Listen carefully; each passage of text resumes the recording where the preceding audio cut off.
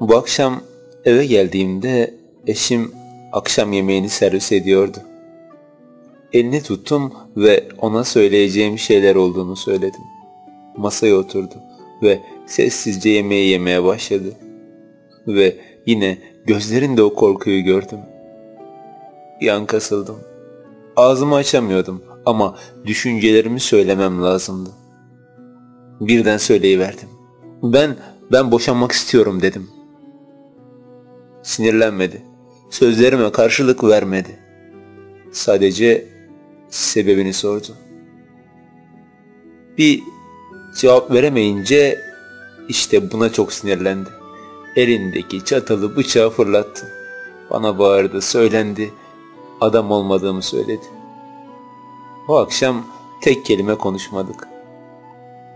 Eşim bütün gece ağladı. Farkındaydım. Evliliğimizin ne olacağını merak ediyordu. Ama onu tatmin edecek bir şey söyleyemeyecektim. Ben Jale'ye aşık olmuştum. Eşimi sevmiyordum artık. Bu vicdan azabıyla bir evlilik sözleşmesi hazırladım. Evi, arabayı ve şirketin %30'unu ona verecektim. Sözleşmeye kısa bir süre baktı. Sonrasında yırttı. 10 yıl hayatımı paylaştığım bu kadın bana yabancı olmuştu. Onun harcadığı zamana ve enerjiye üzülüyordum. Ama geri dönemezdim. Jale'ye çok aşık olmuştum. Sonra eşim hıçkıra hıçkıra ağlamaya başladı. Bu benim beklediğim bir tepkiydi. Onun ağlaması benim hafiflememe sebep olmuştu.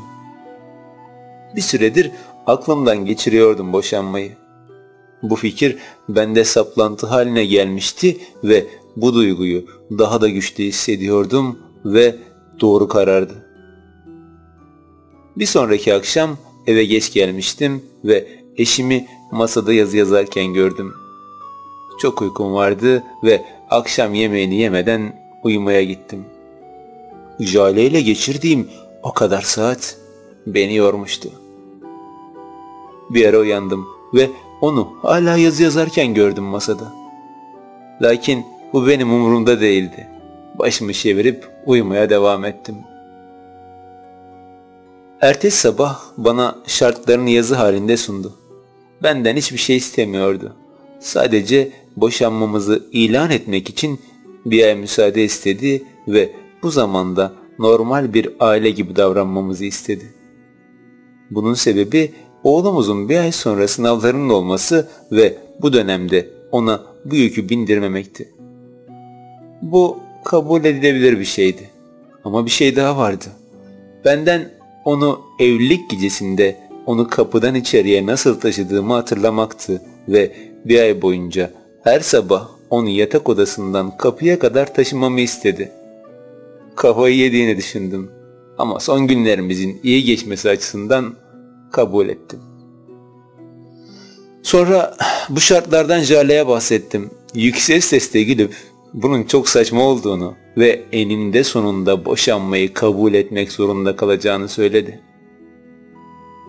Eşimle boşanma konusunu açtığımdan beri fiziksel temasta bulunmadık. Bu sebepten ilk gün onu kucağıma alıp kapıya kadar götürdüğümde tuhaf bir duygu yaşadım. Oğlumuz arkamızda duruyordu ve alkış yapmaya başladı. Babam annemi kucağında taşıyor. Bu onu çok sevindirmişti. Sözleri canımı acıtmıştı. Yatak odasından evin kapısına kadar 10 metre taşıdım. Eşim gözlerini kapattı ve kulağıma oğlumuza boşanmamızdan bahsetme diye fısıldadı. Ben de başımı öne eğerek tamam dedim ve içime bir üzüntü çöktü. Kapı önünde onu bıraktım.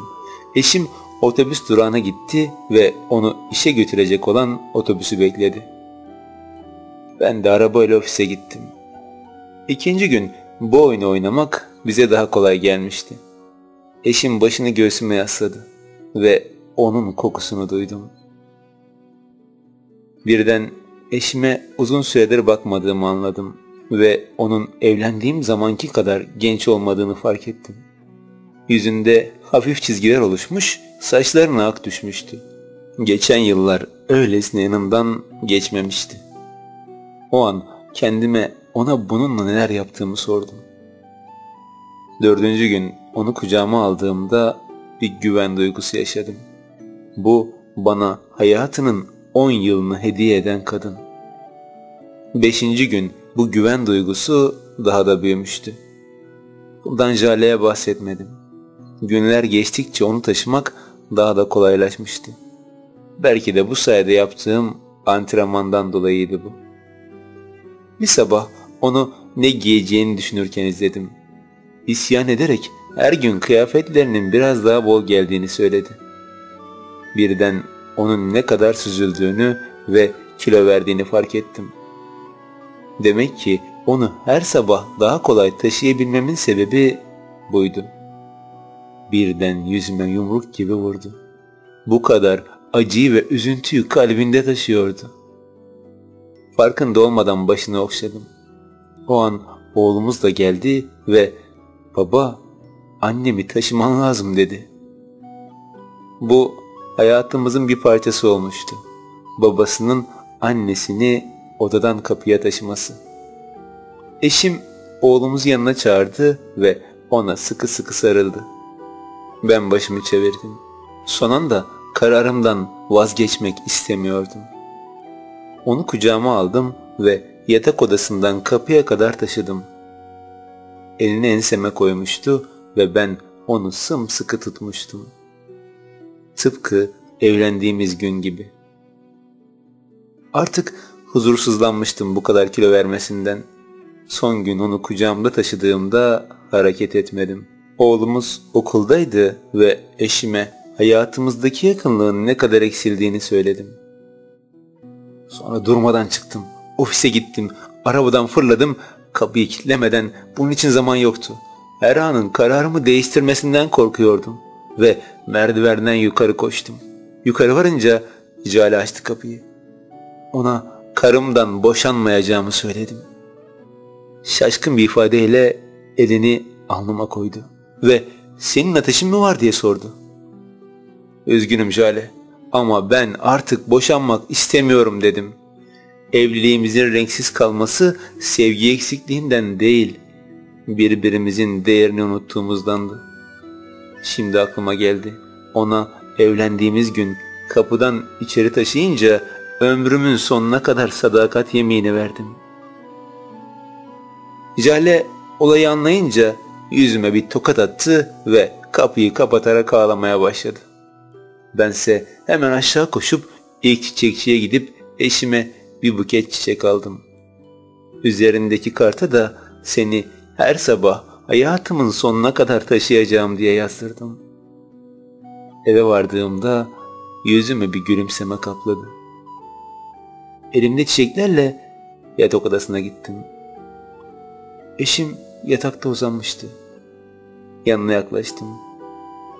Hareket etmiyordu. Sonra yüzünü kendime çevirdi. Eşim öylece hareketsiz duruyordu. Anladım ki eşim ölmüştü.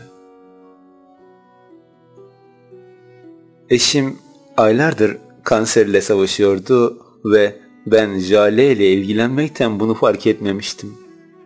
Fazla yaşayamayacağını bildiği için beni oğlumun bana negatif tutumundan korumaya çalışmıştı. En azından oğlumun gözünde iyi bir eş olarak kalmamı istemişti. İşte böyle dostlar. İlişkideki küçük şeylerdir önemli olan. Villalar, arabalar, çok paralar değil. Bunlar hayatı kolaylaştırır ama asla mutluluğun temeli olamazlar. İlişkine zaman ayır ve ilişkinin güven ve huzur anlamına geldiğini unutma. Mutlu bir beraberlik yaşa. Bunu paylaşmazsan sana bir şey olmaz. Ama paylaşırsan belki bir evlilik kurtarırsın. Belki de bir çocuğun annesiz ya da babasız büyümesine mani olursun. Emin ol, sen şu an paylaşmadıysan kimse paylaşmıyordur. Sen şeytana uyma. Hadi şimdi paylaş. Çoğu hayatların yıkılmasının sebebi insanların hedefe ulaşmaya az kala pes etmesindendir. Ben Cihan Bozacı. Yeni hikayeleri dinlemek için Cihan Bozacı YouTube kanalımıza abone olmayı unutmayın dostlar. Ey bütün kainatı sevgili Muhammed'in aşkıyla, sevgisiyle yoktan var eden yüce Rabbim, bizi sensiz, yüreğimizi merhametsiz, muhabbetimizi Muhammedsiz bırakma.